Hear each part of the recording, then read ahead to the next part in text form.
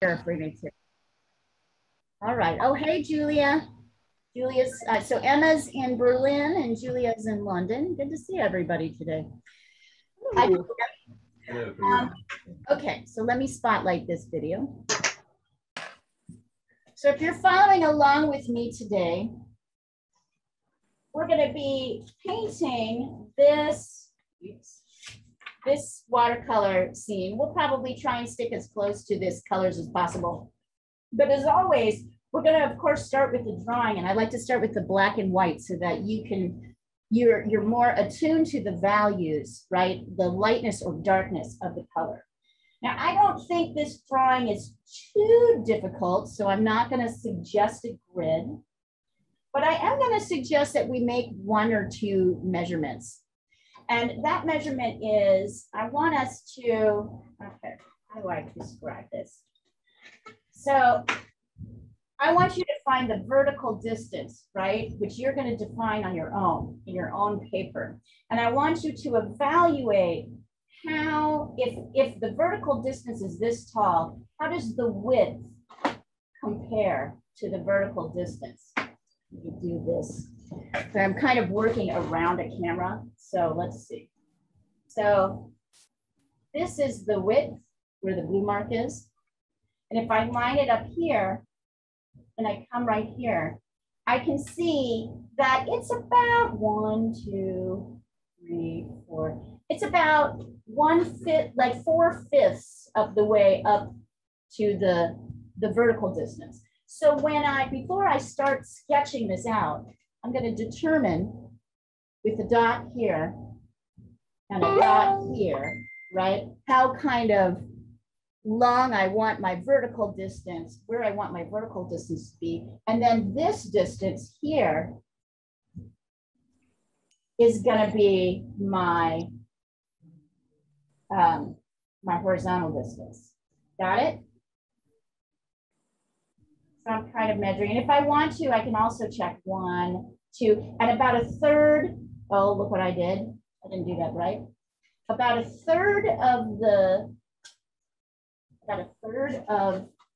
the boat is on this side of the vertical distance, and the other 2/3 are on this side. So before you start, and Jonathan, are you on the, are you in our WhatsApp thread? I downloaded the app. I don't know what to do with. I've never used it before, so I don't know. I'm going to email you very quickly a link that you should open on your phone and just click on, and it'll bring you in. So fantastic. Thanks. Let's do that. Let's get all the tech stuff out of the way.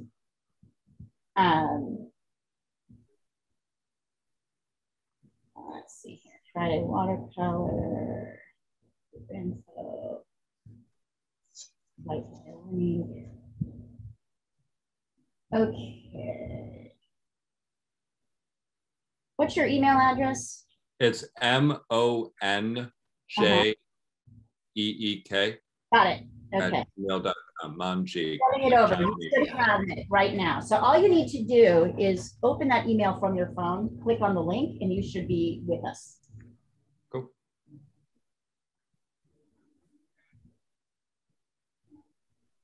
All right. So the first thing I want you guys to do before anything else is to show me where you're planning. Let's see. So this is like here, my boat. So we're kind of juggling to, oh, that's too far. I'll get it. So I know that my vertical distance has to be no more than this. Whoops. Right?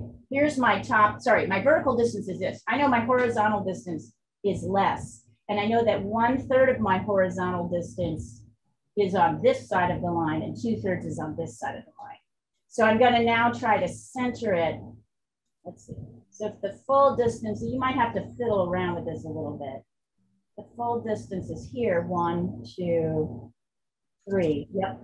So I have 1. So here is I want to see your points before you start drawing, just so that I know we've got like things in the right places.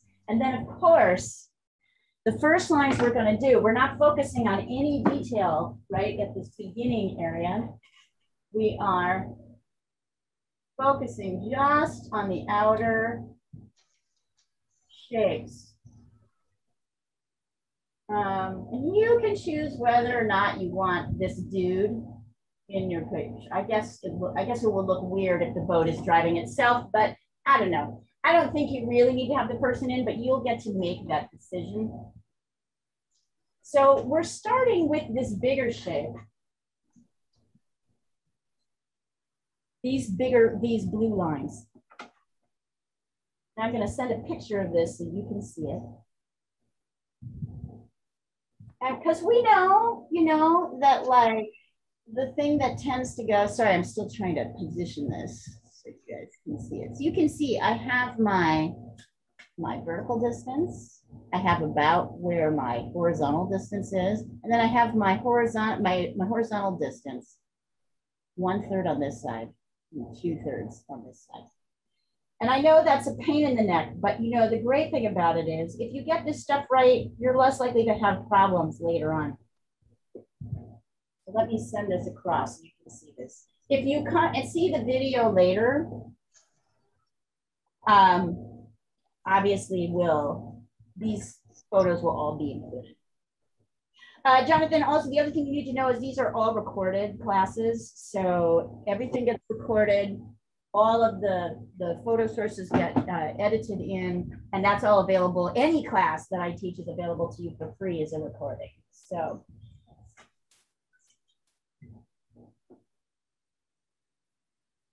if you miss one, you don't have to pay for it. You can just go online and get it.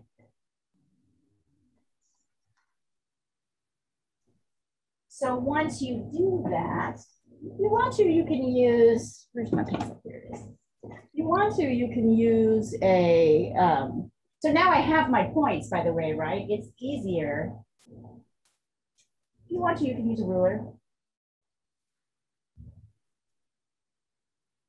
Or you can try to freehand it.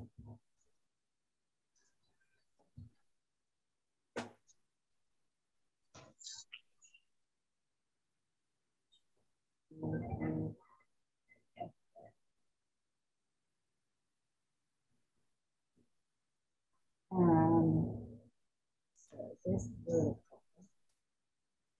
looks good, Tosh.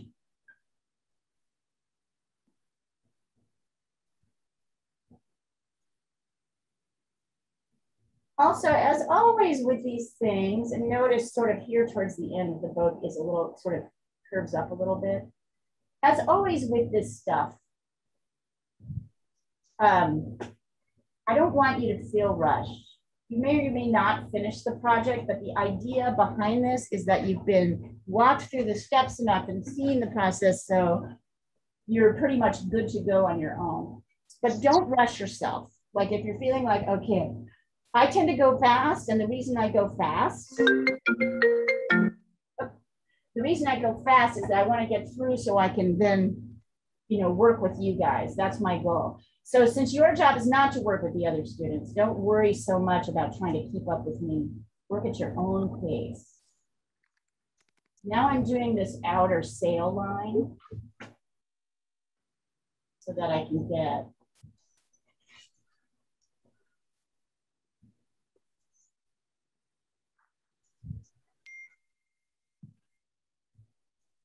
these lines in. If I can continue to check.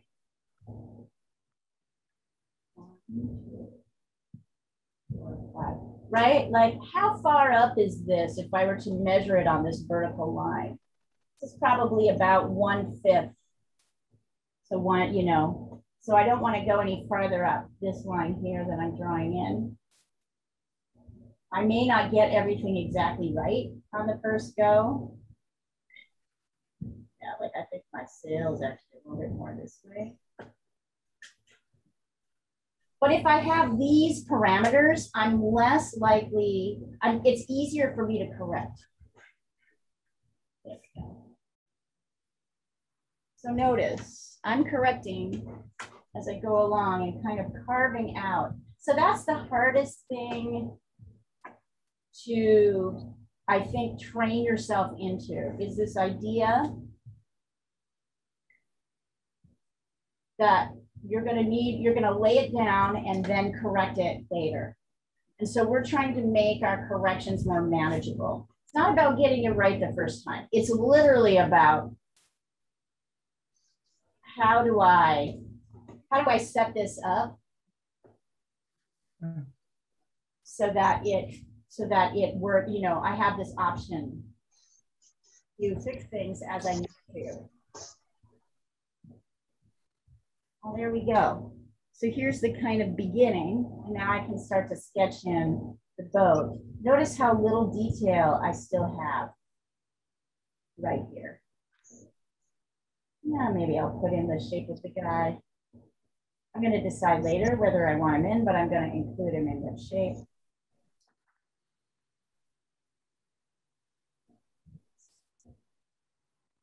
Oh, he's got like a little windmill thing on the back here. That's cute. Right, and then, well, looks like he's got a second boat on here.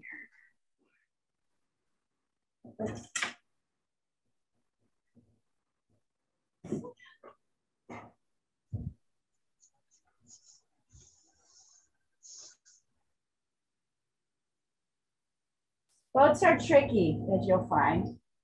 They look simple. They got more going on than it appears often.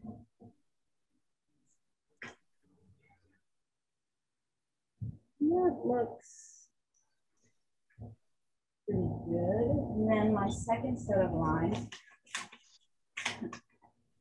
Only real problem for me in this is having to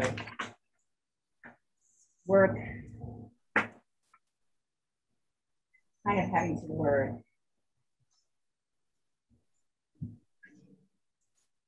around this second line here. I will survive. Don't feel sorry for me. This thing, so awkward. So this is like how simple that first drawing looks. Let's see. Sent me. Rosh looks good. Let's see, Rosh.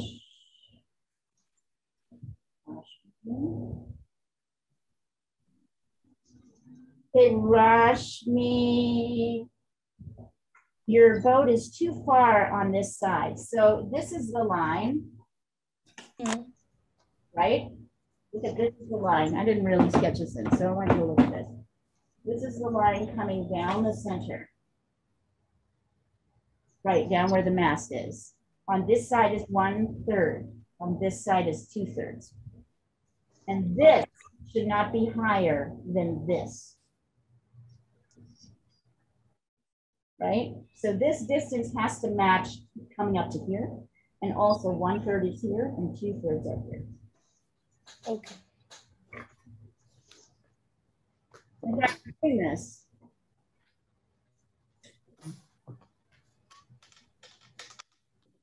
it's good for us to like check, right? For us to remember, I don't know, my boat's a little bit tall here, so I'm probably gonna bring this down a bit. I noticed it kind of comes at an angle a little bit more. There we go. And you know, even I'm not like getting it right on the first go. And I very intentionally am not practicing this because I want you guys to see what the real artistic process is, which is a tremendous amount of correcting. It's more about like setting up a system so that where failure is a part of it, right? Like, so you try, then you evaluate, you have things to evaluate, like I could just do for Rashmi's drawing, right? To help her get to where she needs to be faster. There's kind of a little shadow here.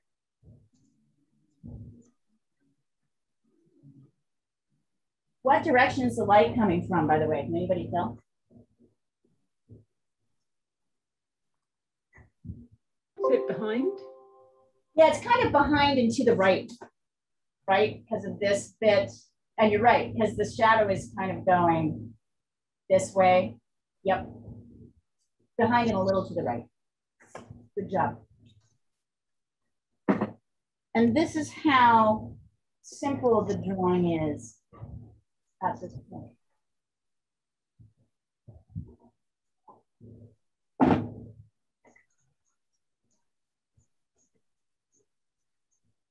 Once I get these basic shapes in,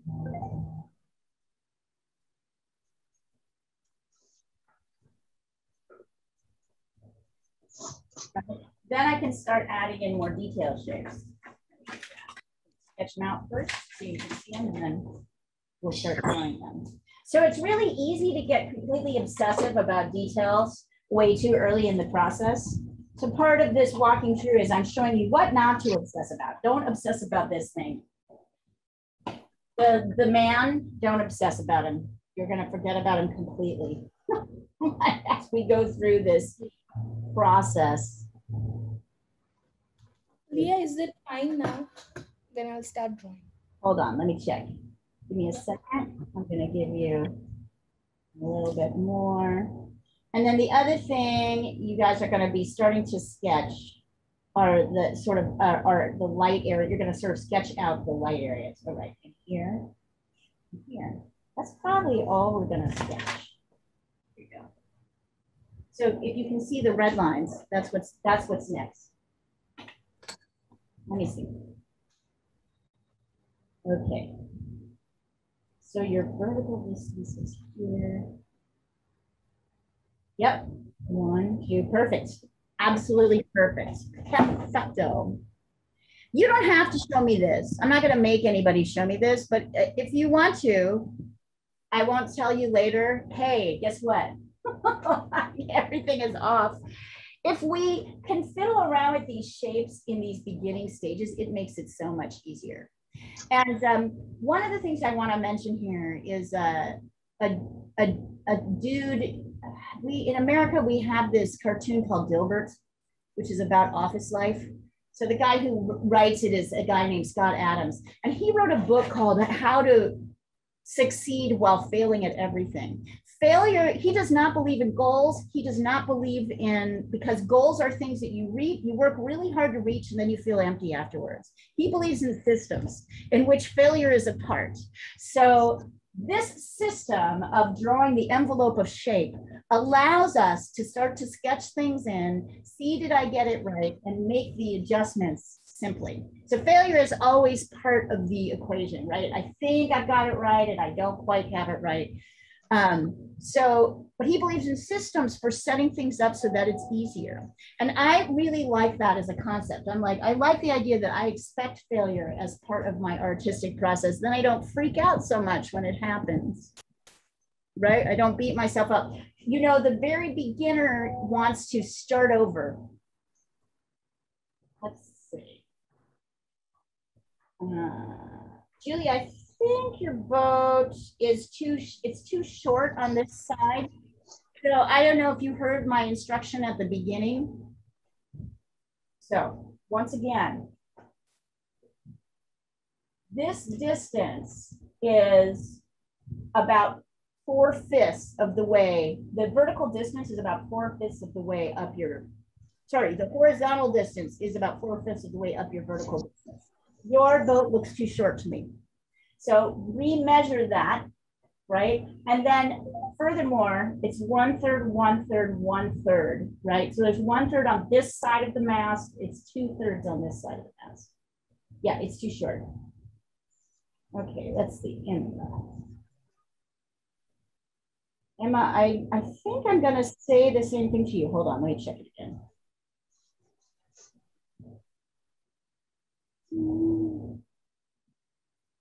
Nope, you're good.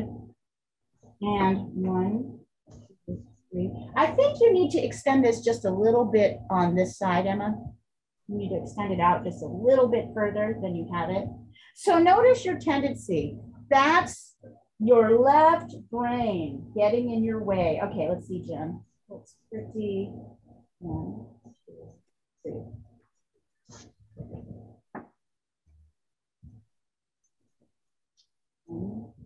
So John, your horizontal distance is too short. If you look, you'll see yours comes up to about almost halfway up the mast, right? And really, this vertical distance should come up to here. You see what I'm saying with that? No. Right. So it's too short or too long? Yeah, this needs to be longer. The horizontal needs to be longer. Sorry, the horizontal line, your boat bed is too short. Okay. I think. Hold on, I'm gonna look at it. Oh, you know what? Never mind. Hold on. I'm looking at it again. No, it's good. I'm sorry. You're right. No, that's wait. about all the room I have on my paper. It's anyway. Good. It's good. It's good. Nope, you're good. Never mind. You're good. Sorry, I mismeasured. Sometimes on these smaller ones, it's trickier to see. Good job. All right. So once you're in, now you can start adding, right? Your horizon line here.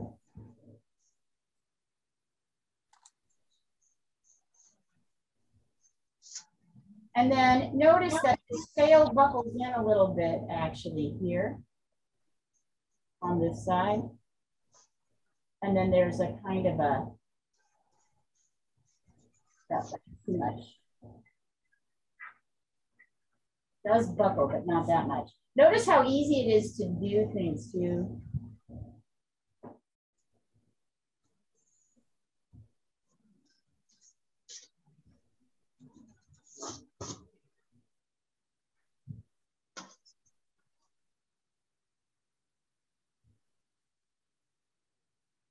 So we're just highlighting these.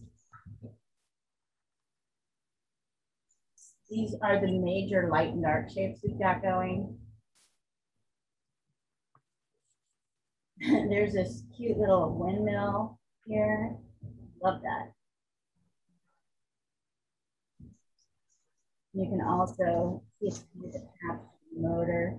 I know that some of my lines are blocking more detail. There's a railing here.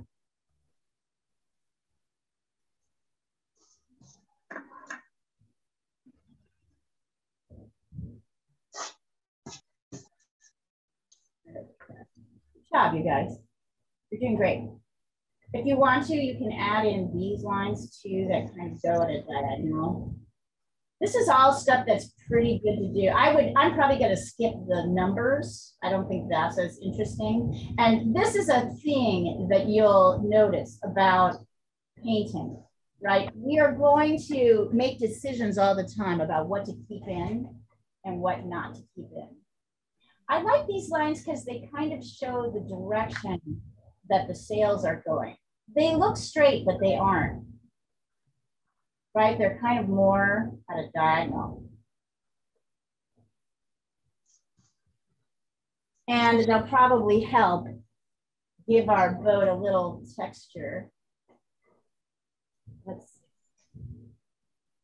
Annika, let me double check here. I think that's good.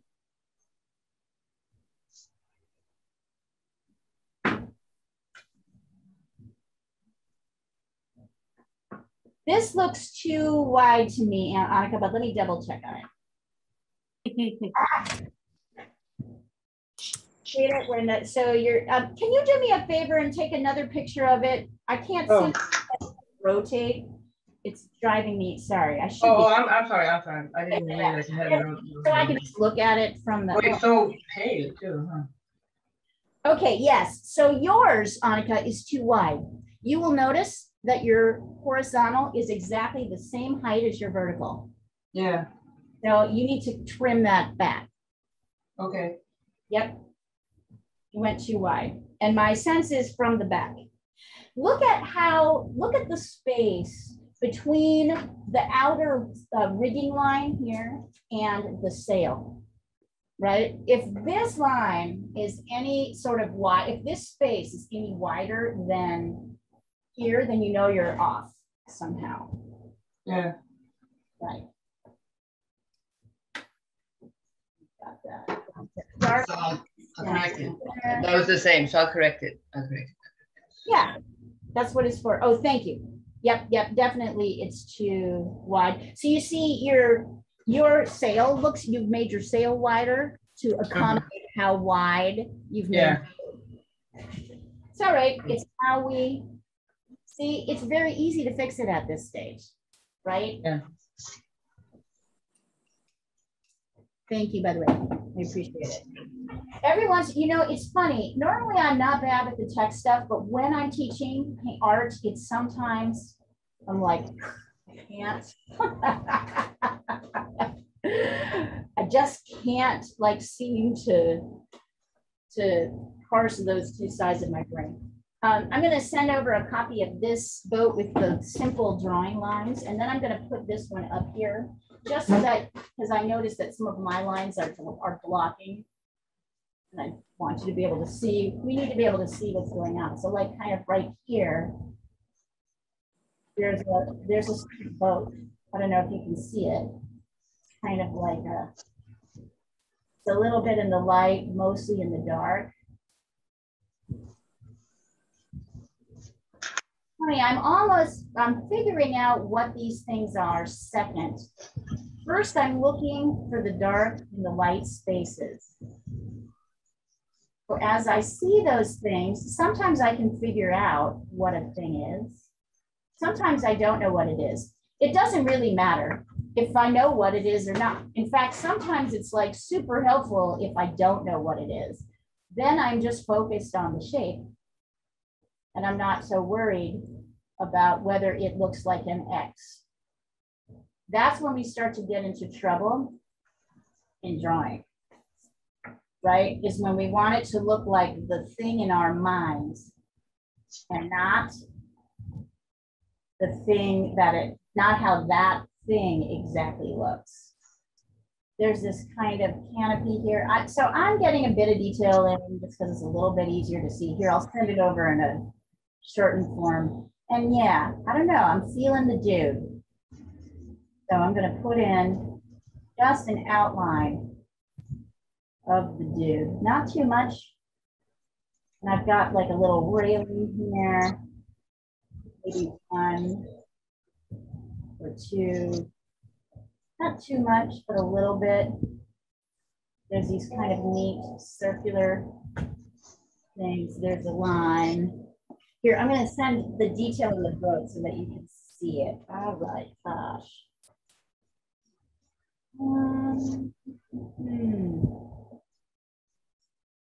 I feel, oh yeah, Tosh, your boat is too long, right? So your boat should be up to here. The width, the width of your boat, the horizontal distance should be up to here. Oh, okay. Goes up to here. Which is why you're having problems making those sails fit. So Yeah. once you get this correct, you're going to want to adjust your sails so they aren't so wide. Okay. Notice how that happens. Isn't that funny? So you're probably looking at it and thinking something was wrong, but you're not quite sure what it was, right? Definitely. Yeah. All right. I'm going to send this over to you so we can, I'm going to send you guys detail of what's happening kind of on the top of the boat, so you can add as much detail as you want. I'll send you what I've done. I got that.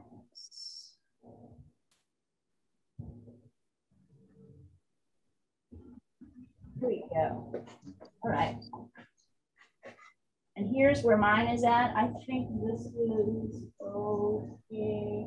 I'm looking to see if there's any major shifts in value. Notice I haven't colored anything in. If things are dark, I haven't colored them in. I'm just outlining them. So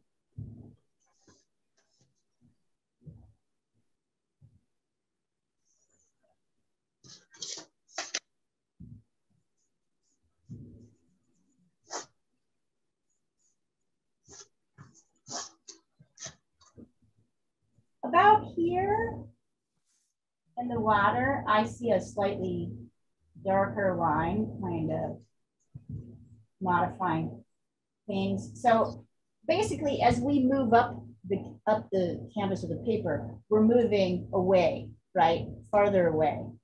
And usually that's characterized by a slight shift in value. I can see it here. Mostly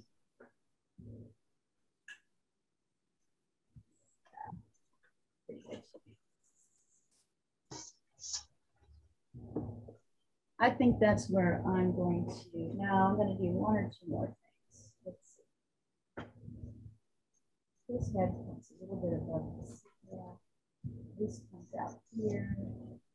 It's pretty simple shapes, actually. There's a kind of a flutter coming out here.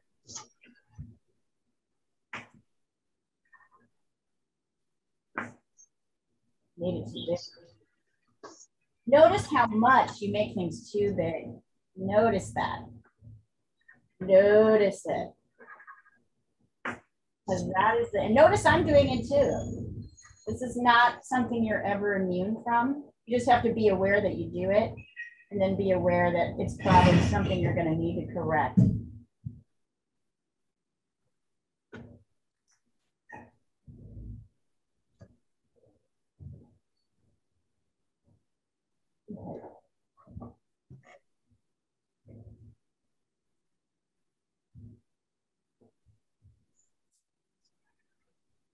My person is kind of like just a cylinder, a circle, and a set of curved and straight lines. It's not really, he kind of looks like a bug right now.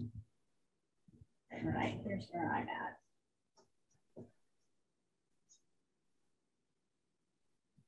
And we will almost always spend the first hour drawing. Right, so although this is a painting class, it's the drawing that people often need to work with. Diana and Sandra, of course, send across whatever you're working on. As I said, I'm really encouraging people to come to class, and you don't have to do the assignment. You can be finishing an assignment from last week. You can have a special project you want to do.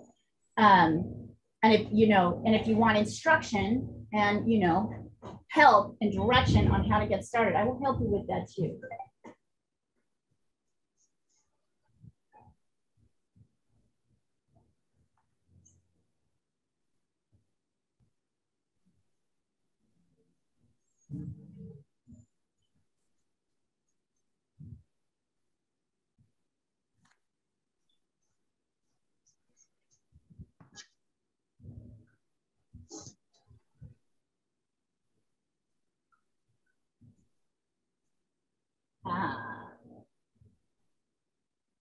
Claudia, that looks good. Yep. John, looks good. This is coming up a little high. Well, actually, you know what? You're right. I'm going to bring mine down. Okay. Get your shadow of your boat in. So that's darker here. Also, there's a couple of light areas. If you're fully working in watercolor today, you're going to want to preserve these white areas. If you have a little gouache or a little white watercolor in a tube, we might be able to add some of these white shapes in. So these are like the white swells. I was just thinking about this. Gotcha. There's certain things, so you can kind of spell them out. Oh, Sandra. So are you going to work to darken his mouth and... I think the body is too dark, but I can't lighten it up now. Why don't you add a little gouache on top? Oh, no, I don't want to do it. Because I worked a lot in a kind of transparent thing. Okay. And wet on wet, so. Okay, that's better, Tosh. I feel like, let's see, I feel like this boat comes down a little bit lower and the sails come down a little bit lower. So just bring your sails down a little bit lower. Oh, okay. Julia, much better. Good job. Yeah, so those of you who are just working straight watercolor, is anybody doing acrylic this morning? Everybody's doing watercolor? Is that the acrylic instead of gouache? My suggestion was that I know you guys are sick. I know a lot of you have been doing watercolor a long time. So I'm going to start the next 4 weeks. I'm going to be doing watercolor and then adding gouache in, right? But starting in September, our classes are going to be, you can go either direction. The demos are going to be done in gouache, and you can either use watercolor, gouache, or acrylic. Gouache is actually a perfect beginning. It's not like acrylic. It's more like watercolor, but it has more layering capacities. So it's a great demo. So yeah, I'm just encouraging you to work with whatever medium you want to, because we've been in watercolor for a long time. However, the demo is going to be in watercolor, mostly with some gouache touch-ups, because we can. Is gouache a new medium? Yeah, gouache is a new medium. I'll talk to you about For it. us. So Rashmi, this still feels a touch. Oh, the boat is up too high. You have the boat body up too high. Look how low that is. Okay. So bring your boat body down. It's down lower. Also, otherwise, it's in good shape. The thirds are there. So you just need to bring all of this business, like this line down, and then all this business comes down just a bit. See that there's an actual space here. Look at this. Pay attention not only to what's happening, right, with what you're drawing, also pay attention to the negative space, which is the space between the objects, which we need to consider. Okay. When we're doing. See those spaces? Yeah. Yeah, those need to be here. Do I have them? Yes, I do. Thank God. I really hate it when I tell you to do something and then I haven't done it myself. In this particular case, I have done it. So, Jonathan, are you playing a lot now? Are you getting out? Is it all starting to open up? In fits and starts, yeah. I had gone about 1.5 years with not having any gigs. And then we started kind of playing again, I guess in the beginning of June, maybe. I started having a couple gigs and then have played a variety of private parties. I played at a music festival in Washington last weekend. Awesome. I've got a gig somewhere tonight and then a gig tomorrow.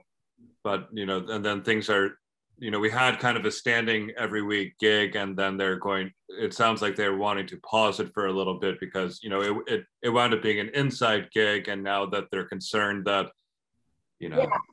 In Oregon, there's been a huge surge of Delta. Yeah. Rashmi has been dealing with this in India for a while now. Sure. And we are now, and I'm even that we have 70% vaccination rate, but like the people who aren't getting vaccinated, we can still transmit it. Yeah. So it's problematic. Yeah, I know it's really fits and it's kind of nuts. My boyfriend is a stagehand and he does a lot of work with the zoo concerts and also Edgefield.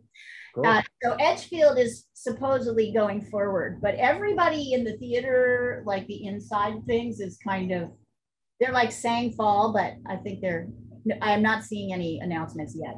I don't know about I'm anticipating it kind of going backwards, not forwards. Yeah, me too. For sure. But things should be worse. They are first world problems, as I call them. Well, I don't know. They're actually world problems. I meant me not being able to play banjo at a gig because that's not the biggest deal. Right. Is that what you play, banjo? I play all sorts. I play banjo. I do play violin and guitar and piano and all sorts of stuff also, but mostly gig as a banjo player. That's awesome. And bluegrass. Bluegrass being a very loose term. I play all sorts of classical and klezmer and blues and jazz and all sorts of things. But mostly playing kind of bluegrass related bands. Right. Okay, Annika, I want you to look at your sail and notice this sail is smaller than this sail.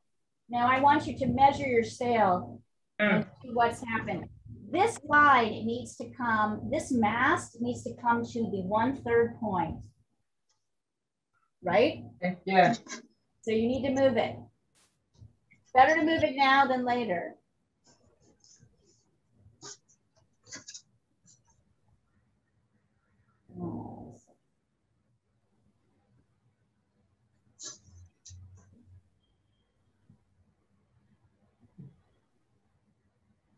Notice how easy it is to get too big, too small. Notice how easy it is to make things, to be so focused on the thing that you're drawing that you're not thinking about the thing next to it. So our job is to kind of think about this like a jigsaw puzzle. The negative space, which is the space between the object, is as important, right? The comparison of this to this, getting these proportions right, is as important as anything else. So it's an interesting, it's easy when you're looking at something to just be trying to draw that and not even focused on what's happening over here, but those things are important too. And they'll give you clues as to how it's going.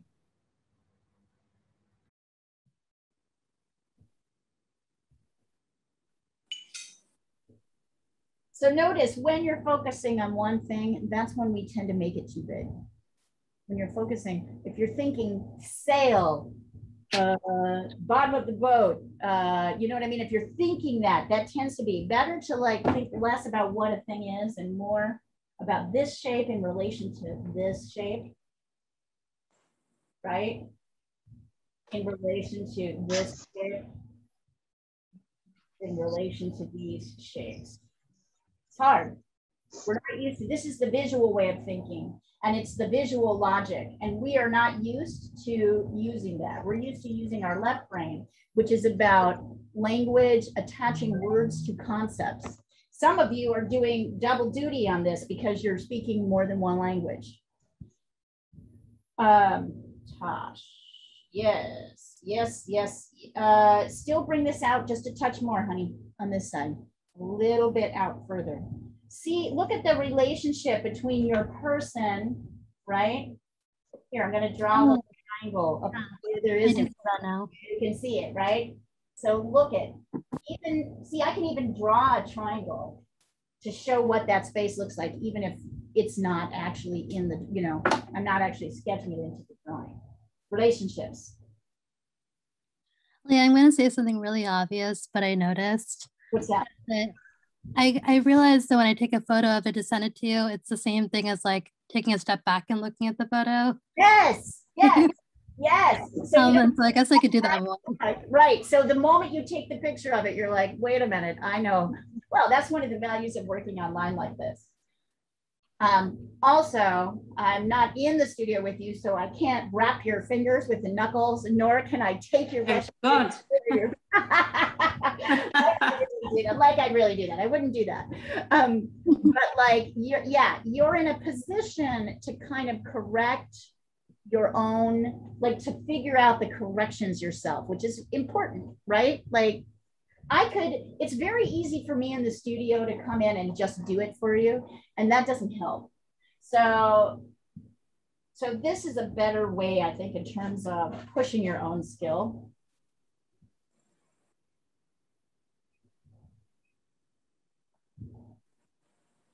I need just a little bit more coffee, you guys. So I'm gonna go, I'll be right back while you're working on this. I'm not far. Like a nice idea. What's that? That sounds like a nice idea. I've just begun drinking coffee again. Oh, how is it? Are you loving it? Well, so I completely stopped for 6 months and then I began again. And then I found it was like a bit too much. I was kind of getting too easily annoyed. Yeah. And so I stopped, but now I talked to my dietitian yesterday and she said, actually coffee's good. So I'm now drinking it again. And but suddenly you want some. Get the best coffee ever, right? Like make it part of the ritual. Like, yeah, I went for 2 years without drinking coffee and then realized I took such pleasure in it. I love the smell of it. In Portland, we've got like so many amazing roasters, just incredible roasters. I mean, in Portland, it's like wine, right? Like it has a lot of good benefits. Yeah, and a lot of antioxidants supposed to be good for your cholesterol, right. Things like that. And I highly recommend that you try the Ethiopian beans. I love them myself. I like. I'm left with the fruit on them. They're What's like, your favorite- Ethiopian. Is that Arabica or Robusta? no. What's your favorite roaster around here, Leah? Oh my God, such a great question. I've got two and I'm on a subscription. So Marigold is one of them and Heart Roasting is the other. And it like both of them sent like the tasting notes on their beans are Sorry, you cut off for a second. I missed that. What did you say? Sorry, Marigold Coffee and Okay. Heart Roasting. Heart Roasting. Okay, I haven't heard of either of those actually. Oh my God, what's your favorites? Who do you use? What is that?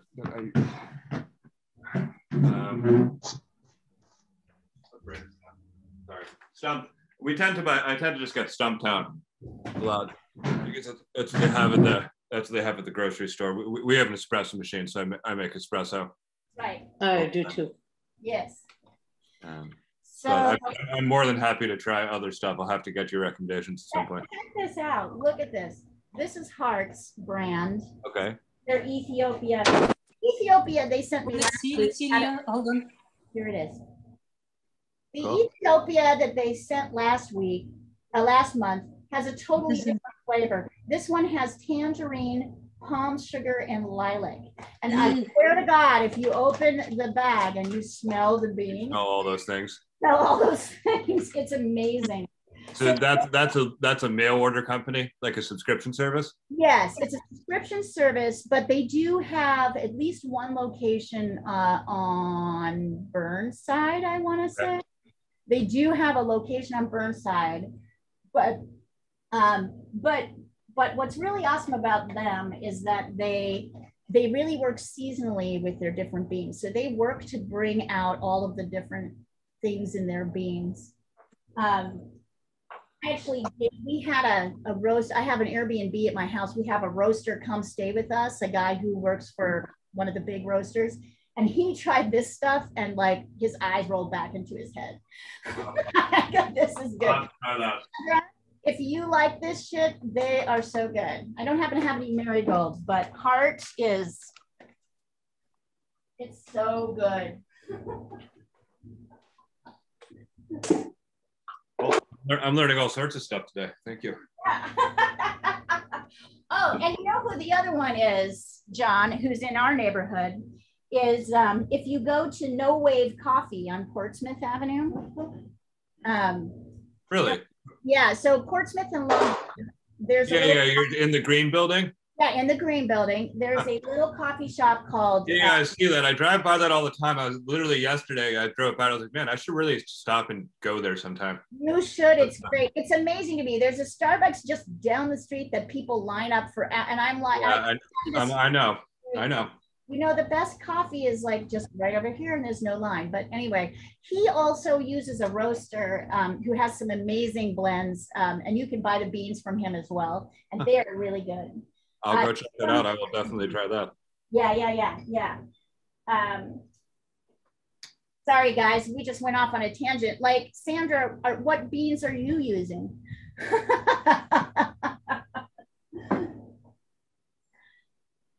I'd love to know. All right, Rashmi, much better. Great.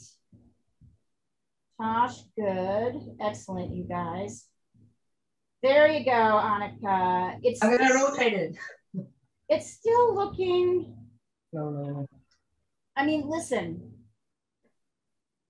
Okay. Hold on. Damn it. There's something that happens when you take the picture sideways. It's a little trickier for me. Yeah, I rotated it now, I think. Now I can rotate it. I figured out how to rotate it. Here, hold on. Okay. Rotate. I just have to rotate it.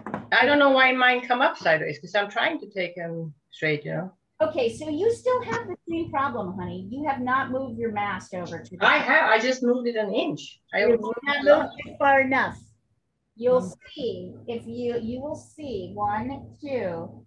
You will see that you need to be 1/3. This is 1/3. And this is 2. You need to move it farther. You need to move it farther. Right now, this mast and this mast are the same size, and this one is smaller. Or this sail, sorry, this sail is smaller than this sail. Yours looks like a teepee, right? Just straight up. Tosh. Yep, you got it, baby. Okay, so let me. All right, so I'm gonna move this. I feel like you guys have the picture, so those of you who are still in the drawing phase can deal with this. Oh, I love this. Definitely, what color blue are we definitely gonna be working with, you guys? Any ideas, thoughts on this? Phthalo? Yeah, absolutely. Phthalo blue is gonna be huge in this piece. And maybe Prussian blue, if you don't have phthalo. Phthalo, a beautiful kind of greenish, cool blue is definitely going to be part of this piece. Right now, I'm taking my little, I'm trying to see, okay, while you're looking at this, I wanted to show you what I'm doing over here. I've got my tray. I have tubed watercolor. If you're using pads, that's fine. Sometimes you have to do this with pads too. I'm just taking a paper towel with water in it and cleaning out the old paint, because you know, as you're particularly in the yellows, because we do a lot of mixing and things get mixed up, and I want my little plates to be clean. If you're working with pats, you're going to want a place to mix. So you might, if you don't have a tray like this, you maybe want I don't know, maybe a dish, maybe an actual literal like saucer or something. I love this piece. You can get it at the art store down the street from my house. It's just $10. It folds up like this. It's so teeny and it's awesome, and it has room for lots of things. It can kind of be thrown in anywhere. And I love it. I just love it.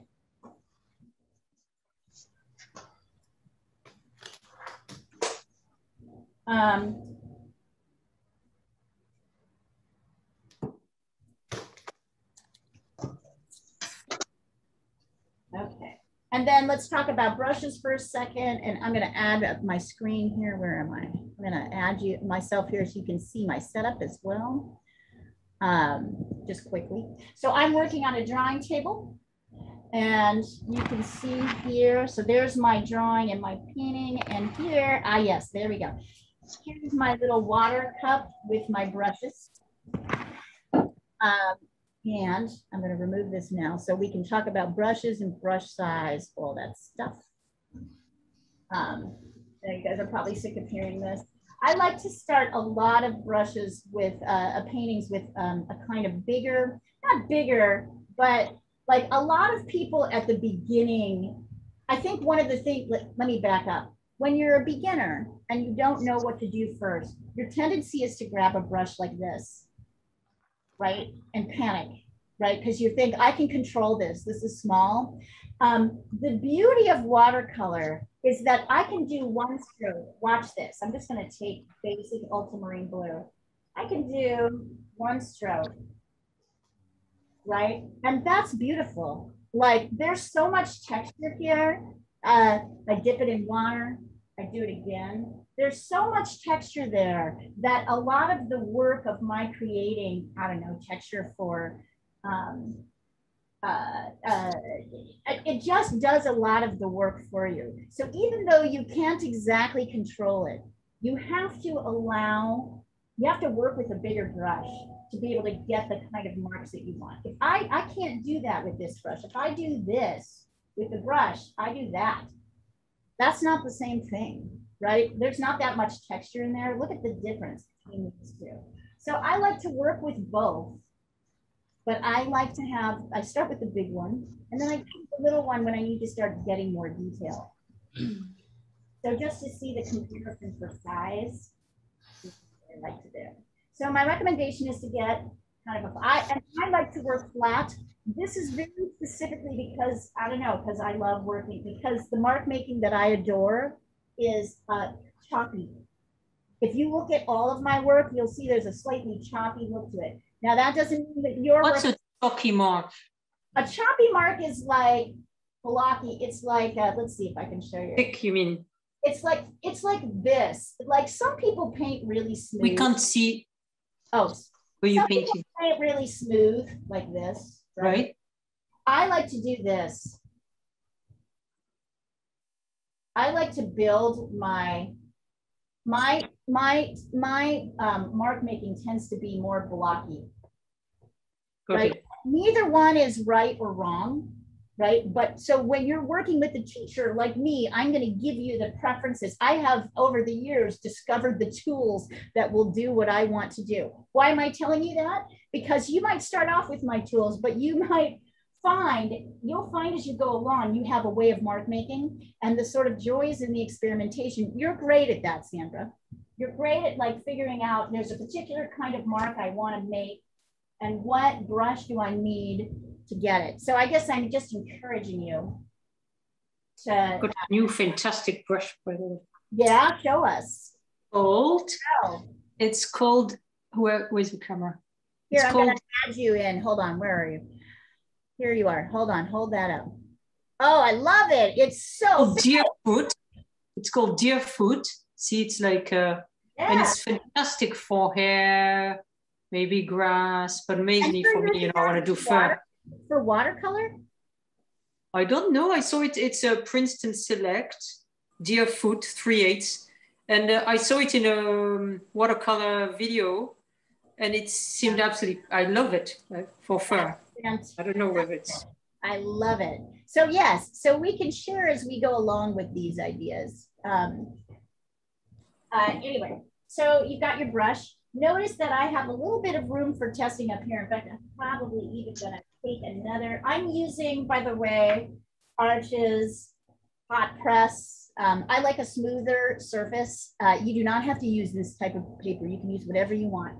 I like a heavier paper, so it's 140 pound or 300 grams, right? And it's hot press. And it's also something called satin, which means that it's really, it's hot press. It's super smooth.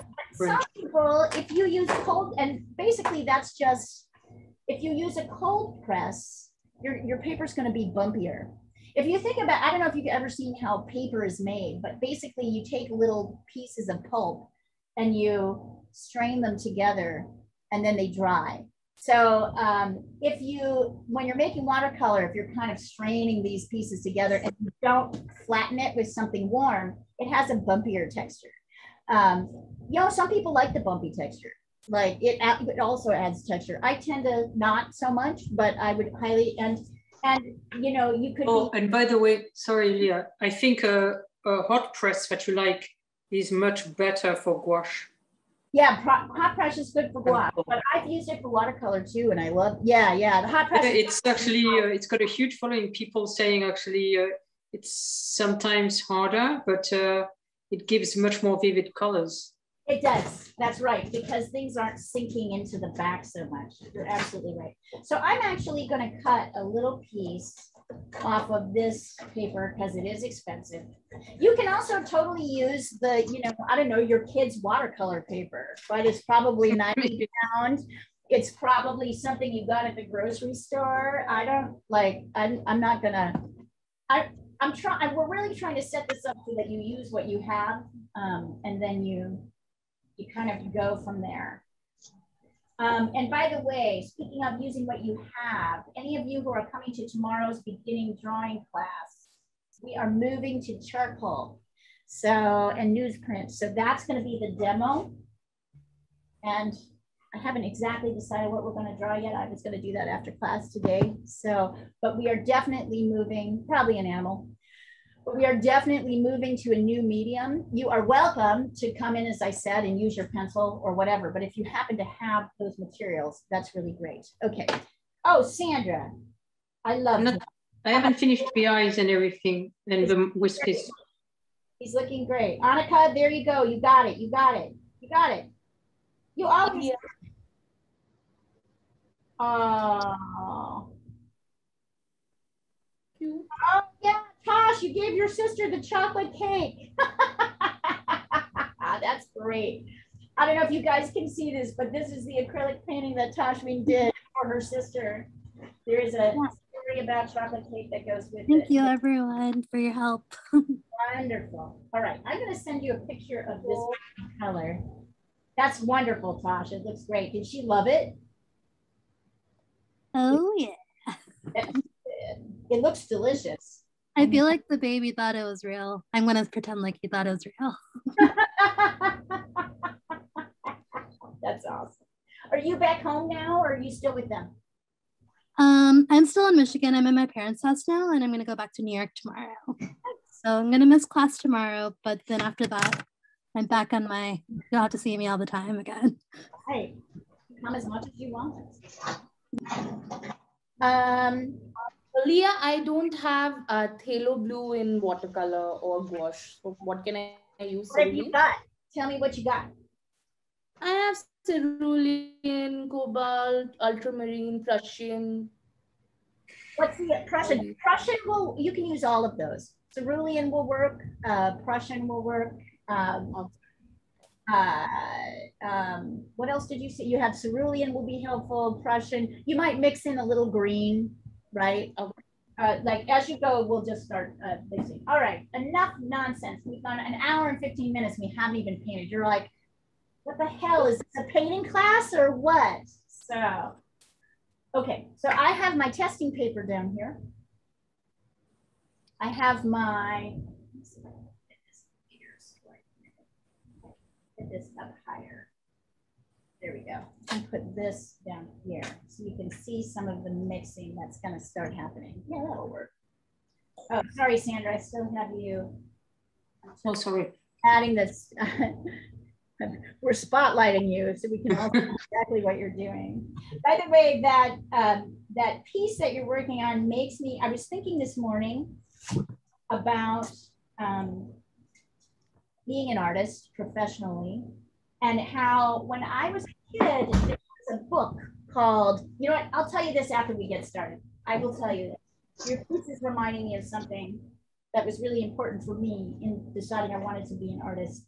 Okay, so this is a very, very blue piece, but a lot of these blues are in shadow. So what we know about shadows is that when we're starting, and we're going to start with the darkest colors. I'd like you to work with phthalo blue, or maybe for you, if you don't have phthalo blue, let me know and we'll discuss what you have. For you, Rosh, you can go ahead and mix Prussian with a little bit of cerulean. Okay. Leah, I only have cobalt blue and primary blue. Try cobalt. Try cobalt. And you might have to add a little green to it, but we'll just see. So as you know, when we're mixing a shadow of something, and just to remind you, I pulled up the, what did I do with this? Right. So anyway, you can see the black and white. We'll pull out the black and white, and I don't know what oh, here it is. If you look at this, you're going to see, let's return to our values before we get started here. Sometimes it can be confusing. Let's review values very quickly. So the values of this piece, when I say value, I mean the lightness or darkness of any color. If 1 is light and 5 is super dark, 2, 3, and 4 are what we call midtones. They're gradually getting, darker, right? So I would say these little splashes here are 1s. Whoops.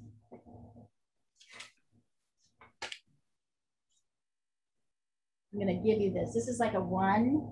And like back here, the clouds are kind of 1s, maybe the sky. We're going to decide how detailed we want to get with the sky. So nothing, and here, this is a 1. So, and then this little thing is a 1. And then there's this little splashy 1 right in there. These guys are the most important things to keep in mind as 1s. Everything else is darker than that, right? So we have to decide. I'd say this is like a 3 and this is a 5. And you can tell because when you look at them, one looks darker than the other. And so the question becomes, what is the color of the base of the boat? What would you say on the value scale of this? Does anybody have a guess as you're looking at this? What's what's the value of the color? How dark is it? 3. Yeah, I'd say like a 3, maybe a 2.5 to a 3, right? It's slightly lighter than what's happening here. So maybe this is like a 3.5, and this is a 3, right? This is a good thing to keep in mind, and maybe this is like a 3 or 2 to 3, right? And then there's a 2. Really, that's a 3 because this is a 2. Right. So as you're starting to go across and start to associate color with value, you want to make sure as you lay things down that they have. And with watercolor, of course, the way to get value, here, I'll take a picture of this. So you guys, with watercolor, the way to get value is to use more water. So you're going to dip your brush in water to get things lighter. So because much of this boat is in shadow because the light is actually literally behind it, right? We can't see the sun, but it's kind of above and coming down. You can see because the shadow's coming this way. We're going to start with the shadow and the sort of side of the boat. Shadow blues always have a little bit of complement in them. So whatever blue you're starting with, you're going to have a little testing piece here. You're going to add a tiny touch of burnt sienna into your blue, I think. Not too much. You want it to read as more blue than not, but look at the difference. So there is a shadowy color with some burnt sienna in it. Here is the color without. You see the difference? So this is a grayish blue because it's in the shadow. So my shadows will always have a little bit of the complement mixed in with them. And if I want to make this kind of slightly watery, I mix it and then I dip it in water once or twice. Look, as I continue to dip it in water, it gets lighter. Remember that with watercolor, if you go too dark, you can't go back. So our challenge is to kind of build our darks up. So I have, and you'll see now I have a little bit, so I have some phthalo blue, a touch of burnt sienna to make it kind of, it's a little bit greener. I'm testing it. I think this is a pretty good value. I can always darken it. So I'm not so, and in fact, I can even go down in here into this dark and add this color in. However, I do want to avoid getting any color in these light splashes. So see how I'm working around them? In reality, I can also take this color and bring it down here into the shadow, working around the lights into the biggest shadow color. Because I can layer up colors, but I can't layer down. My shadow goes a little bit longer because this is kind of a square photo.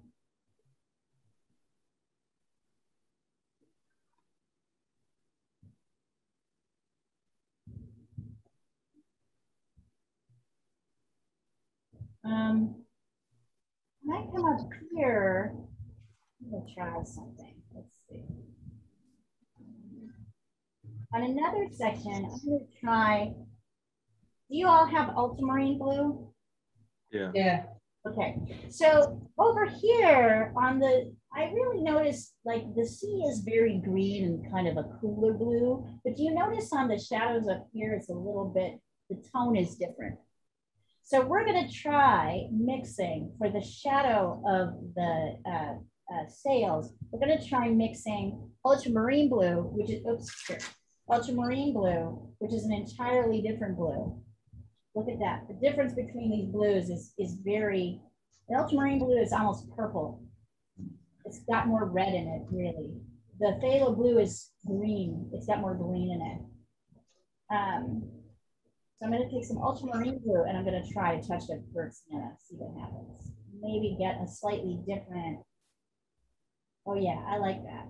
So I like this variation. So for my sail up here, I'm going to start with, so notice I'm kind of moving around the shadowy areas first. I'm going to use this color. Now I know I'm going to have to get darker. And I know within kind of these sails, this dark area, there's lighter and darker parts. So I'm starting very light.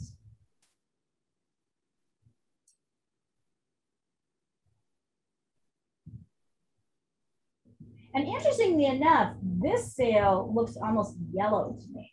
So we might try a different gray mix for this.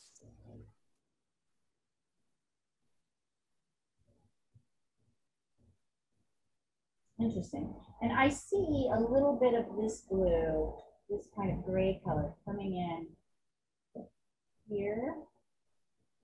I think because the sail is kind of, this part of the sail is reflecting onto here.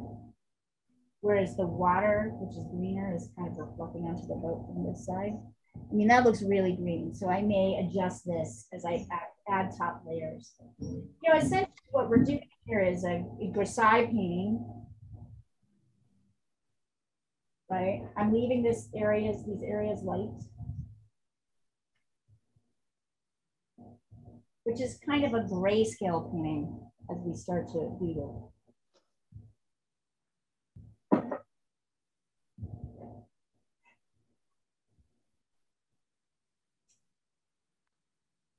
And we're going to go to a different color for the sky. Everything is like, this is just all like different blues. Sorry, Leah, did you do the sail out of ultramarine?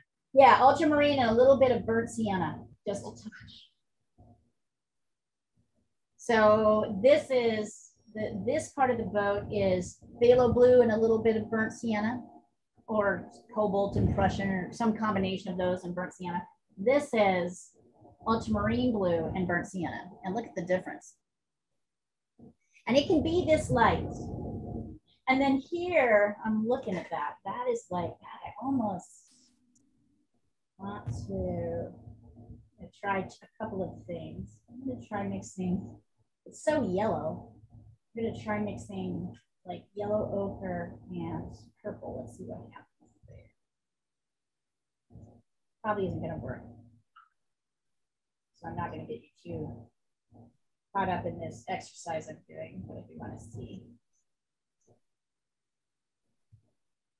And as I said, I'm intentionally not practicing these because I want you guys to see my trial and error, right? That's important.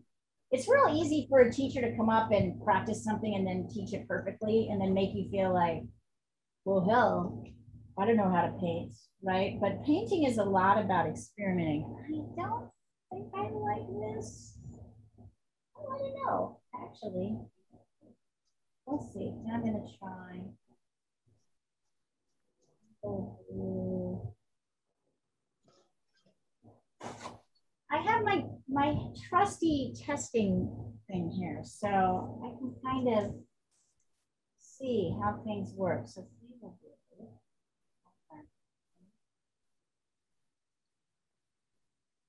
we rarely use phthalo blue. It's so crazy. This whole painting is phthalo. It's kind of interesting to me. Or I never use phthalo blue. I find it really a wonderful color, but super intense. You got to be ready for anything with phthalo blue. Let's try it. No, that might be. No, it's too good. Weird. So my original idea.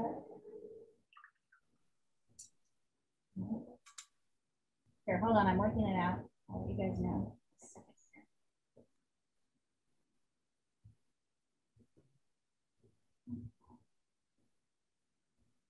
Nope, needs more. Okay. So this other sail, I feel like it's that song in Sesame Street, right? One of these things is not like the other. That's how the mixing is for this sail. Go ahead and show me what you've got here, though, color-wise. I'll make sure you're not going too dark. Send it across. And I know we started a little bit late, so we've got about half an hour. I'm happy to go a little longer if people don't finish. And Sandra, what I wanted to tell you about your drawing was, your painting, is that one of the books I read as a child was a book about a little, I can't remember, I think it's called The Golden Slippers. And it's about the Easter Bunny. Okay, pretty good, Tosh. Be careful not to get too dark. You layer those darks in, right? Because you can't get darker. I think you're okay. So it looks like you reversed this, Claudia. Is this the blue? Is this your primary blue? And this your cobalt? Yes. Okay, so in future layers, bring your cobalt up to this section and your primary blue down here. Okay. To get that green. Yeah, it's hard for me to know. Julia, that looks great. Good job, you guys. Let's see. Okay, John, you went heavy, like super dark. So here's my recommendation. Take your, here, I'm gonna show you. I'm gonna add quickly. I want you to get a paper towel. I forgot to mention, right, the blankie, which is your rag or your paper towel. I want you to get it wet. And then I want you to tap off. So just know you need a lot of, you probably need to dip your brush in the water several times. Now I'm going to switch back to my tablet so you can see what I'm going to do with it. Which is I'm going to come in and scrub out, see, as much of that paint as I can. From where? From the sail or the water or the boat or what? Everywhere. It's just way too dark. Everything is dark. So I would say just go over the whole thing, scrub it off, so that you've got, so that you're like, you're a 5 right here, and the only thing that's 5 is here, right? And here. Everything else should be lighter than that. So you want to scrub off all the paint. You're not going to get it all off, but I want you to scrub it back. It's an easy watercolor mistake to make. You make it once usually, and then you never make it again. Raj, I just for you, bring a little bit more, scrub in a little bit more off here, off your sail here. It's okay in the boat, but the sail is a little bit dark. So scrub off. Yeah, I couldn't see the color difference, so that's why I just put a second layer on it. That's why. Yeah, you went too dark, honey. So pull it back a little bit. Also too heavy. Notice there's little lights. Right, the second layer, there's little pieces in here. I want you to look closely.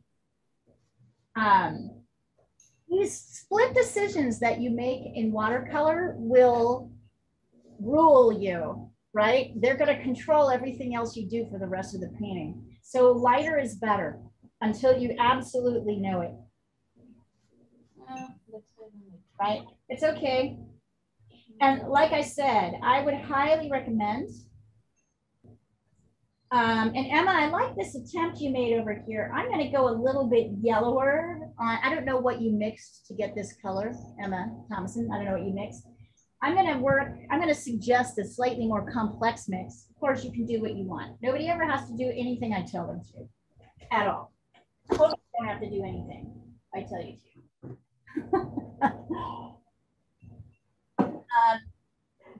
The color I liked the most is a little bit yellower. So I was going to suggest starting with a touch of gamboge or yellow ochre. Kind of a mustardy yellow color. And then you're going to mix ultramarine blue and alizarin crimson to make it purple. So you see I'm doing that over, oops, you can't really see it here. Hold on. So I'm doing two things. Actually, maybe you should mix your, let's do this. Mix your purple first. So you're mixing ultramarine blue and alizarin crimson.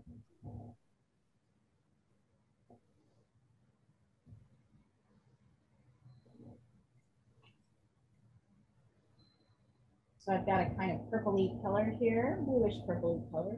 And then I'm going to add gamboge to it. So it has a kind of a grayish purpley cast. It's kind of yellowy. Yeah, weirdly.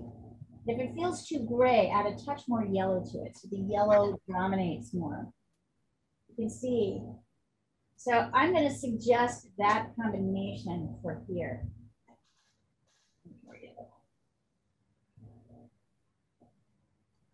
Test your colors out on your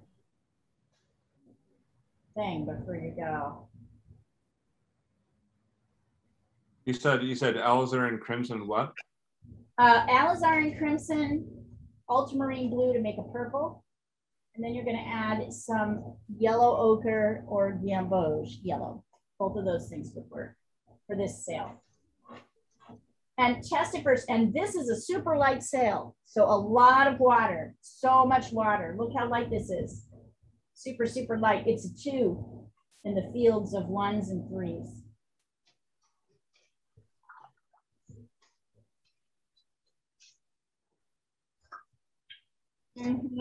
Good. Here, I'll even write it down. Here is alizarin crimson, and I'll take a picture of it and send it over. Here is ultramarine blue. Oops. Equals purple. So the general rule, John, which you don't know as much, but which I'm obsessed with here when I talk to these guys, is complementary colors. Do you know anything about that? Not really a whole time now. Okay, so I'll talk to you about it. I'm going to hammer it into you. You're going to hear it so much that you're going to ignore me. Because I talk about it so much. Complementary colors are the 3, well, hold on, I'll get there in a second. I just want to, hold on. So here is blue and alizarin crimson making purple, plus a little bit of yellow. And that makes this color.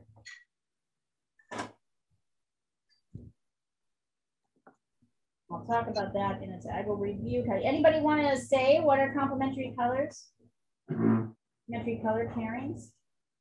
Anybody remember? Orange and blue. What's that? Orange and blue are complementary colors. Great. What else? Purple and yellow. What is it? Purple and yellow. Purple and yellow. And then what? Purple and yellow, I said. Yep. And then what's the last one? Red and green. Right. Excellent. So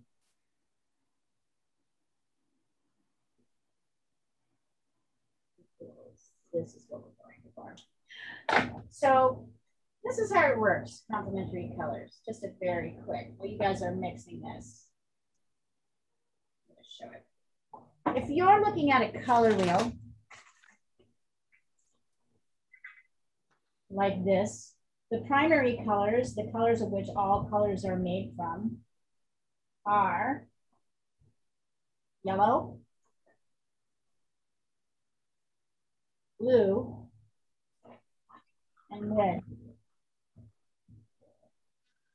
Right? This is your basic primary colors. Now, of course, there are warmer reds and cooler reds, warmer blues, warmer yellows, cooler yellows. But essentially, that's that. If you mix yellow and green, yellow and blue together, you get green. Right? If I mix a little bit of blue with a little bit of yellow, I get a green color. It doesn't really look very green because I've got other things going on this palette, right? And if I mix blue and red together, I get purple.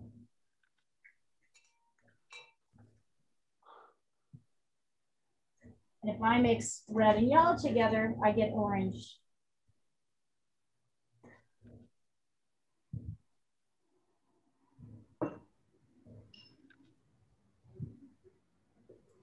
I get orange. So these make up the primary and what we call the tertiary colors. The colors that are exactly across the wheel from each other on this color wheel. That's purple and yellow, blue and orange, red and green are complementary colors. thing you need to know about complementary colors.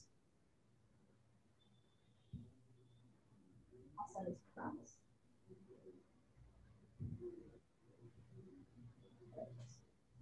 Red, green,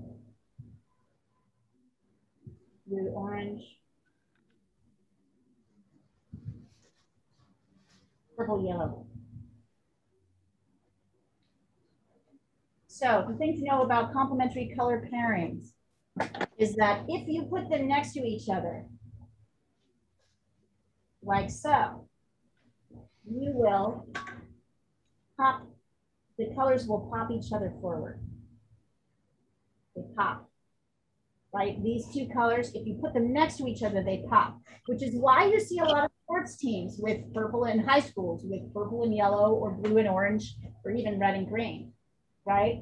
But when you mix them together,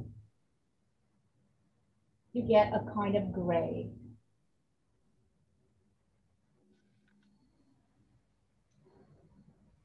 So when you mix the complements together, you get a gray thing. When you put them next to each other, they pop each other forward, both push forward. So when you're trying to mix a gray, you're looking at the gray, the color of the gray, and thinking, what is the complement that I need to mix it? Burnt sienna is considered both a red and an orange. So it can be used kind of indiscriminately as both of those things, just depending. And so that's the sort of basic color theory. I'm going to take a picture of this. Do not worry. I'm not going to test you on it. You don't have to remember it. I'm just reminding you that this is like the basis for all of the color mixing.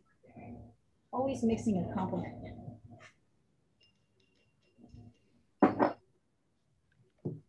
All right.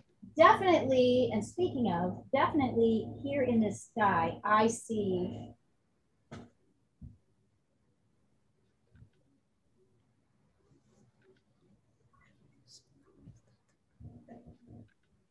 ultramarine blue. I see a kind of a slightly purpley. Oops, that's a lot of purple.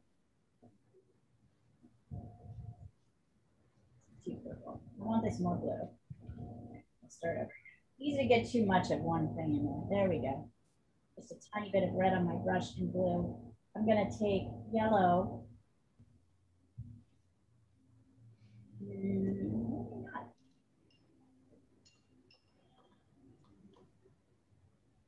I don't know if that's actually right. I don't actually have cerulean blue. I have something called turquoise. So let's try that. Blue and a little bit of orange. Oh, this is great.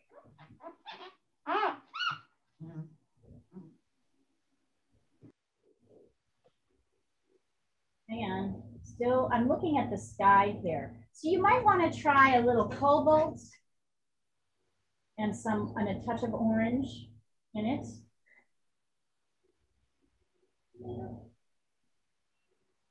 Definitely you want a cooler, you want a warmer blue. So whichever of your blues looks less green, you're gonna want a little bit of that. And as we go into the sky here,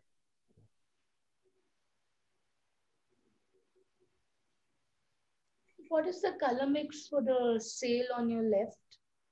that is blue and red, a cool red. So a crimson over a cadmium, plus a little bit of yellow, both. So I'm just taking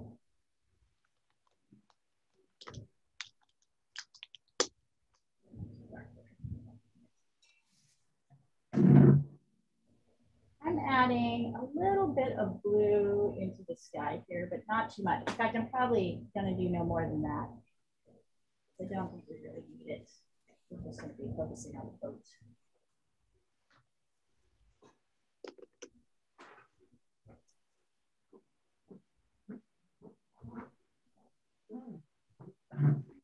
And yes, don't hesitate to ask me again if you need to know what the mix is. So what did you make for the sky again?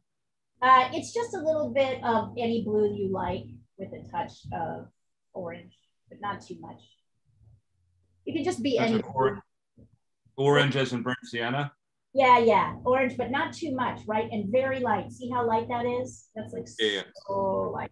You could use cobalt, you could use cerulean, you could use turquoise. In truth, you could maybe do anything you want to with this.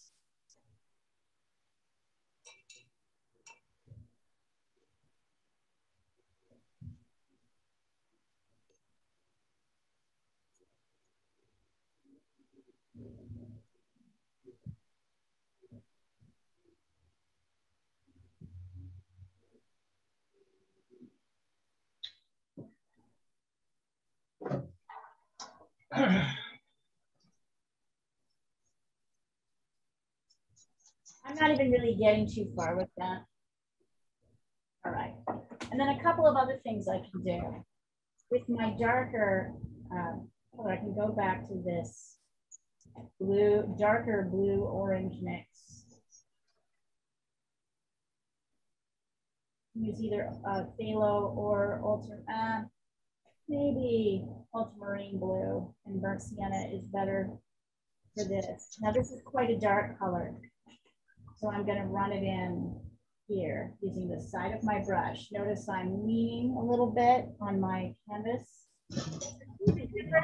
This is the 5. Oh, that's me. I'm sorry. Let me mute myself. This is the darkest color. So I'm going to bring that in here. And also down here, working around. I still may have to layer. Right? Sorry, what was the mix again? Ultramarine blue and burnt sienna. I'm bringing that in down here too.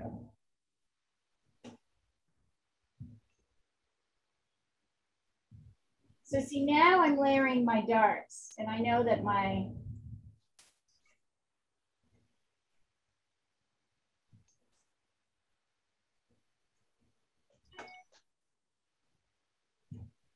right, this is the darkest. This strip here is really the darkest part. So my little white areas are staying light, and when I mix a little bit more phthalo blue with maybe just a touch of burnt sienna, right? As I try to come down here and use my shadows, I want to make sure that my water is not as dark as this. So my water needs to get darker, particularly in these shadow areas. Also, it's particularly dark right here. So I'm now just kind of layering phthalo blue in on top. But I want to make sure that my phthalo blue, my water is not darker than this. The darkest thing of this boat is this kind of strip here. So that is ultramarine blue and burnt sienna, very heavy and dark. So is this mask here. It can be in here too, if you get your brush to go that small. Kind of come in here at the bottom. There's a little bit of blue here in the windows. If you want to wait and do that with your smaller brush, you also can. See how little actual dark there is. Everything else is lighter. Oh, my brush.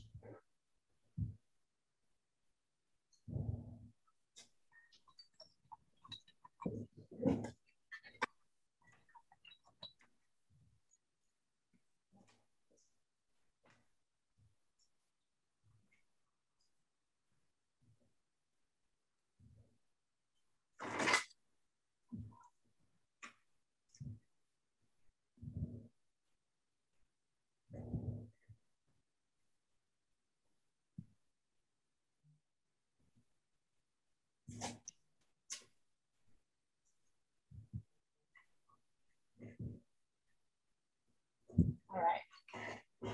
I'm also going to take variations of lighter phthalo blue and maybe mix it with If you've got cerulean, you can use this. If you've got cobalt, you can do this. Sort of lighter blues, right, around the edge of your boat. And see how I'm using my brush. I'm using a lot of water. I'm letting my brush kind of, I'm using a kind of turquoisey blue in here. Notice how much texture my brush gives things. Also, notice what happens. I can't really get rid of this edge unless I make this as dark, right, as this. That's why we don't want to go too dark too soon. So this could be cerulean blue you're using. Notice everything's kind of darker towards the front and it gets gradually lighter. So this line is kind of this medium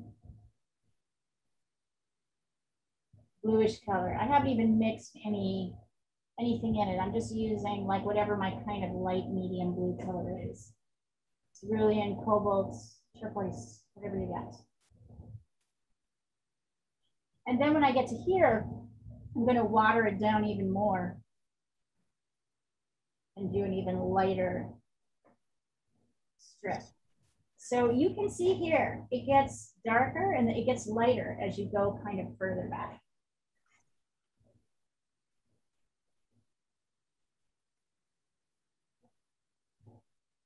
Now I can start coming in and building up my darks in my sails. So once again, in any of the shadow areas, I'm still mixing a little bit of the complement. So you're mixing in a little bit of burnt sienna in with your blues as you start to get, oh, that's pretty dark. Do I want to go that dark? Hold on, where's my blankie? I can pull this off a little bit. See, I can still have a little bit of time to dip my brush back in the water.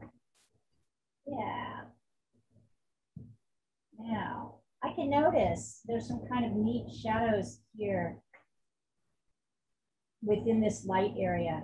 There's this kind of rigging. You see that little shadow rigging happening?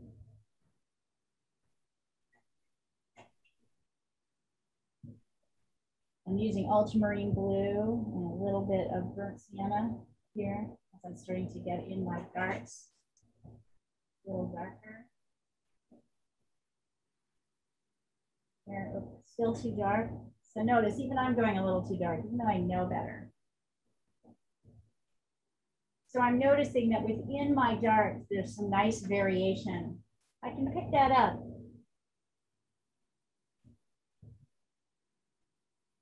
And there's even a couple, and I can go to my little brush for this. Even a couple of kind of little shadows that come into this white area. There's a bottom mass, which seems to be slightly brown, so I'm using more burnt sienna, right? A little bottom mass here with sort of stable, slightly darker line here.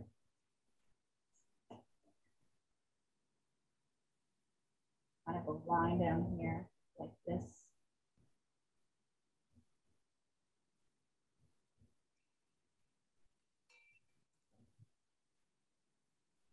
So as you start to build those darks up, there's some kind of lovely textures that happen.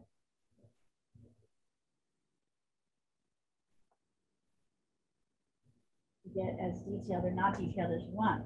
We can also start to go down here and look at our darks. Our dye is pretty much dark. So I would do burnt umber and ultramarine blue. So notice all of my darkest darks are kind of burnt umber and ultramarine blue, burnt sienna. So I can come in here with the dark with my little brush. Notice it's just like kind of tubes. There's not too much detail to them. This bit is a little bit brown. So you might do lightened and darkened burnt sienna. Maybe add in a little bit of gamboge to do these lightish yellow areas. These sort of, this kind of little main thing. If you've decided to paint that, you also don't need to put that in. If you're just focusing on the basics, that's okay too.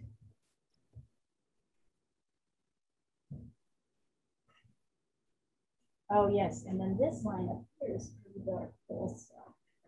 So sorry, I'm just trying to get you enough stuff so you can start to layer in colors. We're gonna go about 15 minutes longer because I spent a lot of time yapping. More than usual. I didn't even tell my bunny story yet, which I will. Notice how I'm kind of layering in darks over the light, but in this kind of loose way. So now my shadow's looking darker. It's got a kind of soft edge. I can also just go in with water and kind of brush along the edge where one meets the other. I can start to darken this a little bit too. Go one layer darker with the boat.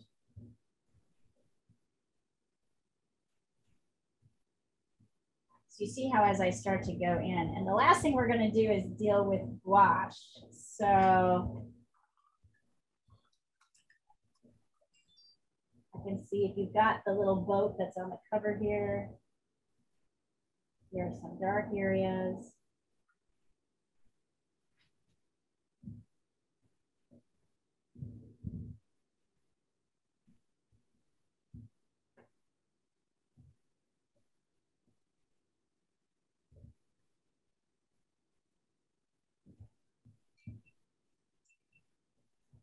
Okay. Notice that as we get closer to the bottom, we can see some clouds in the sky. Clouds are also this same mix.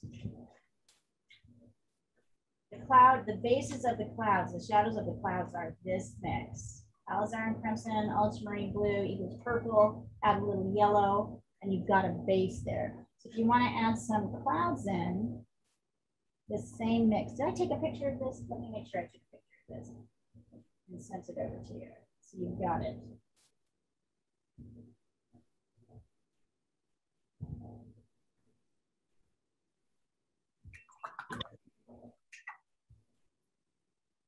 Like this kind of grayish purple color, which is what the shadows are.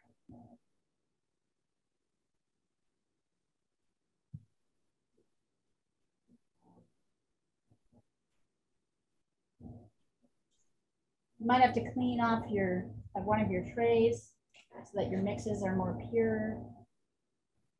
They aren't like adulterated with the other colors. Ugh. That word pure has such a terrible connotation. Right. So now that I have this kind of shadow color in a very watery form, I can add in, I want to dip it like probably twice in water before I'm ready to do this. Right here at the base,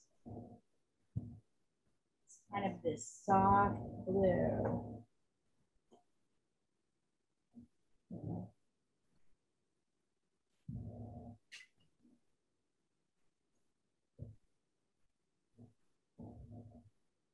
So now I'm darkening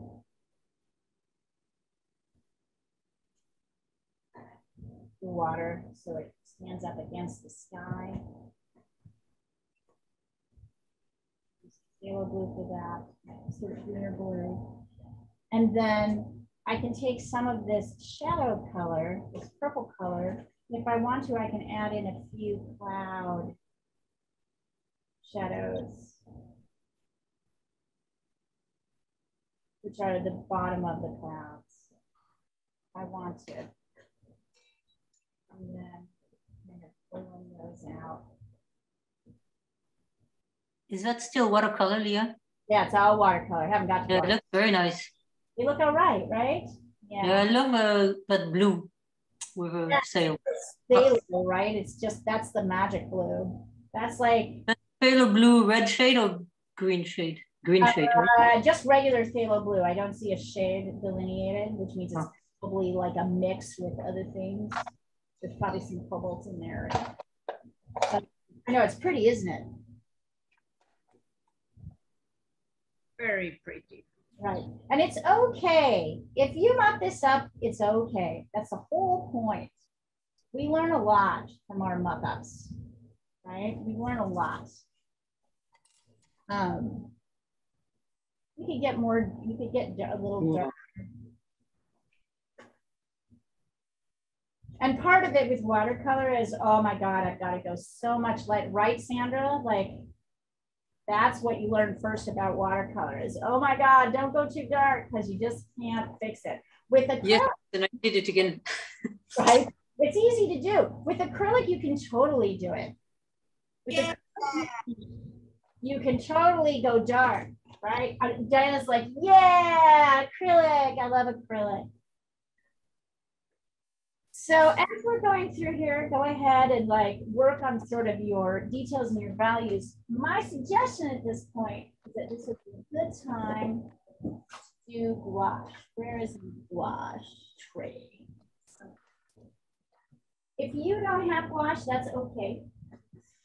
I'm going to add yet another set of colors, a set of material in the mix. So Claudia, to answer your question, gouache is literally a combination of it's like absolutely between watercolor and acrylic.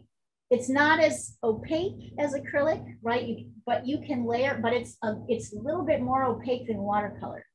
So it's a fantastic paint to do finishing touches in watercolor on, because I actually can lay a little bit of lighter colors on top of my darker ones. So you can see I'm using a tube. This is a tube of light gouache.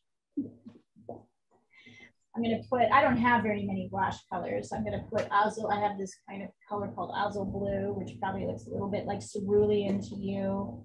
You got an azul blue? It's just called azul is what it's called. Azul. Azul. It's just blue, right? Right. It's not like, I've got a little bit of purple violet here, so I'm going to put that in too. So now, as I go in with my whites, I can kind of brush little splashes of, and you see I'm doing a kind of soft tap here. I'm taking some of this white tube paint with, my brush is wet, but I'm not going into the water to add the kind of crest of these waves. And sometimes it's just easier to do that with gouache. Yeah, look at what that does. Tashween did a really beautiful, I'm adding in some white up here. So if you got your you got your thing too dark, your thing here, you can add little bits of white, like whiter color in here. It's also really fantastic for adding details with your little tiny brush. Let me show ya. I can take white here and I can add little tiny bits of white up here. I can add a little bit of white here.